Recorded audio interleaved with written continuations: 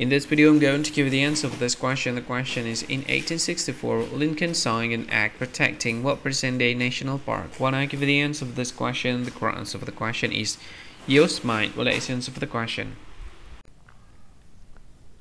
Hi, thank you so much for watching this video. If you find this video is very useful, you can help this channel to grow by subscribing this channel. Please this subscribe button and don't forget to like this video.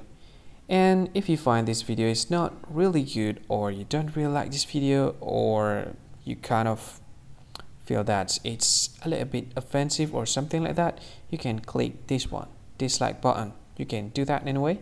And if you want to share this video with your friend, you can share it by clicking this share button, and you can share it to any social media that you wish that is currently available at this time, like Facebook, Twitter, LinkedIn, and many others, right?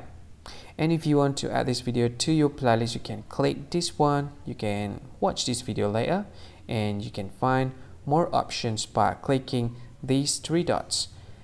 And yeah, don't forget to subscribe. I think that's all of it. Thank you so much for watching this video, and see you again in another video. Bye bye. See you again.